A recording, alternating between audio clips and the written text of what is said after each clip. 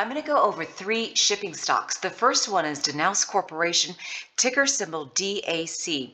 It ended the week at $91.46. It is up 6.49%. The 52-week low, $26. The 52-week high, $91. Volume, about 1 million shares were traded when we typically see 708,000 shares. The market cap, $1.884 billion. It pays a dividend yield of 2.19%. Taking a look at the performance for the week, it is up 17%. For the month, it is up 28%. And for the year, up 245%. I've talked about this stock in the past, and I've actually traded it, and I've made money off of it. I pointed it out when it was $70, then it went to $73. Then it went up to $78 for a nice little swing trade, and then it went back down again to $70, then to $72, and now we are at $91.46. On tipranks.com, the average analyst forecast is $100. On Wall Street Zen, it's $110. If you were to buy the stock, let's say at $92, and it goes to 100, that is a return of 8.45%. If the stock makes it to $110, that is a return of 19%. If you bought it down here and you wrote it to $92, let's just say, that is a return of about 2,500%. Incredible. Now, if it gets to $110, that return is 3,109%. Now, this right here is 2 standard deviations, and this is 3 standard deviations, and this is 4 standard deviations. This is resistance, and another area of resistance. So we are talking 3 standard deviations. So that is fantastic. Taking a look at the RSI, it is going straight up. This is actually overbought. Let me change that. Overbought on the weekly time frame. This is where I like to start start selling my stocks at 70 and above. Now, taking a look at the MACD, it's starting to cross over to the upside. So it appears that this stock, barring any bad news, is going to move up on Monday. So that is fantastic. Now, taking a look at this on the daily time frame, it is overbought here and it's going straight up. The MACD has crossed over to the upside as well. This is why it's so important to take a look at the different time frames, because it gives you different buy and sell signals. And when you look at this chart, we're at the median here, at the middle here. And when we looked at it on the weekly, we were at resistance up here. So let me put this back to the weekly time frame and show you the next stock, Egle. I own shares of this stock as of this moment. Let's see here. It ended the day at $45.61. It is up 4.54%. Now, taking a look at the 52-week range, the low is $19. The high is $56.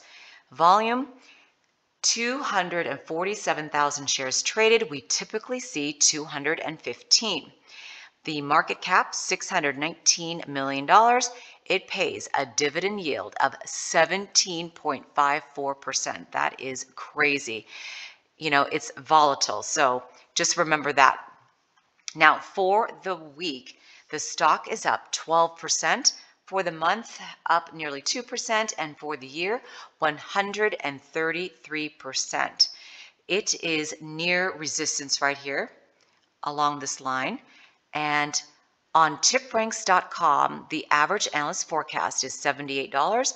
On Wall Street Zen, it's $53. If you were to buy this stock, let's say at $46, and it runs to $78, that is a return of 70%. If it just hits $53, that is a return of 16%.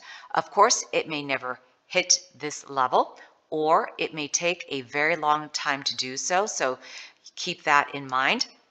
Taking a look at the RSI, it is starting to go up. It is not overbought just yet on the weekly time frame. And the MACD is starting to cross over. So hopefully the stock will start to run big time, barring any bad news. And let's look at this on the daily time frame. The RSI is going up. The MACD, though, has not crossed over to the upside just yet. So I need to see this go up for it to rip on the daily time frame.